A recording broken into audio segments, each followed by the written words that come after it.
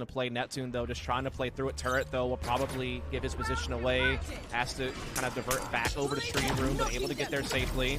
Man gets flushed out, but he's able to kind of play in the middle of all this utility and still stand firm on the site. Yeah, this is not bad at all. He's actually got a little bit of help as Shanks will rotate up to the top. Neptune shakes off the detainment and finds an opportunity to take down two.